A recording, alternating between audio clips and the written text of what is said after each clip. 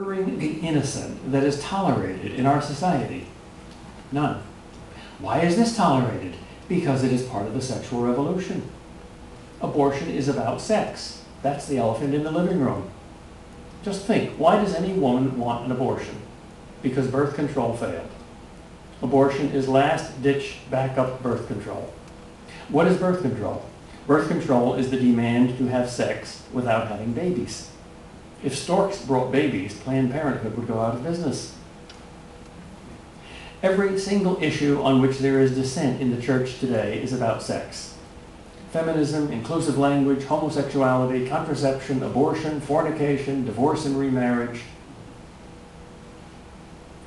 Well, no society of moral relativists has ever survived.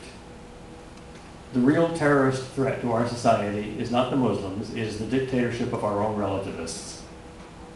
And the origin of moral relativism is the sexual revolution. Every argument I have ever personally had with a moral relativist has always, in the last resort, come down to that. So, what is the answer to the sexual revolution? God has provided it, just as he provided new insights and new creedal definitions for every heresy in history. It is the theology of the body of John Paul the Great. Reading that today is like reading the Nicene Creed in the 4th century, or St. Augustine in the 5th century, or St. Thomas Aquinas in the 13th century, or the Council of Trent in the 16th century. It is the big picture. It is the heavenly truth about sex. It is the plug in the dike of our society that is cracking. Sixth,